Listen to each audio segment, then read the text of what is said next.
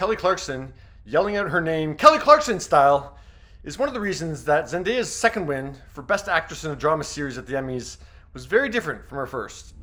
Zendaya, Euphoria.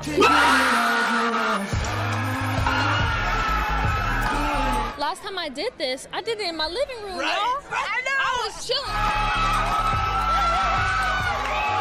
I had this thought in my head that was like, if anything went wrong, I could just be like, "Ah," and slam the computer down.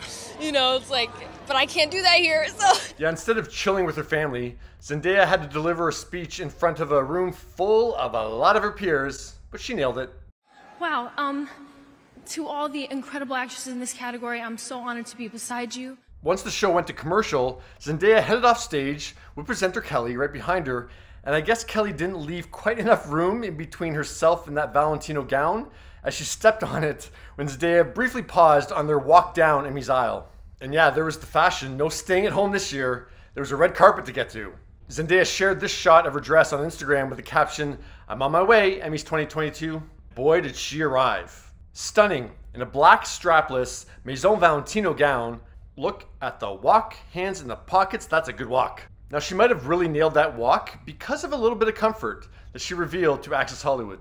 This is a great exclusive. Yes, please. I'm wearing my socks. Oh my goodness. And my shoes. Yeah. And I have like my shorts on. Yeah.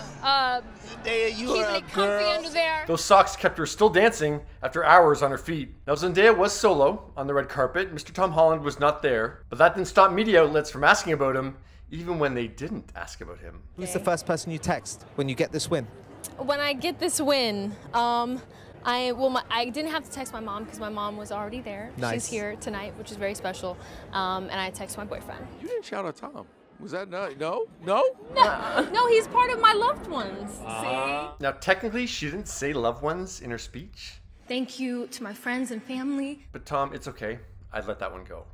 So after being the youngest winner ever in the Best Actress in a Drama Series category last year, she made more history with her second win. She is now the youngest two-time Emmy winner ever, and the first black woman to win Best Actress in a Drama Series twice. The first black actress to win the category, Viola Davis, retweeted Zendaya's speech last night saying, "Congratulations to the beautiful, talented Zendaya, proud." So after some more photos taken with her twin Emmy, Zendaya told ET her plan for the after parties. So I'm gonna do a little wardrobe change. My idea of a wardrobe change is like I'll change my t-shirt and maybe I'll reapply deodorant.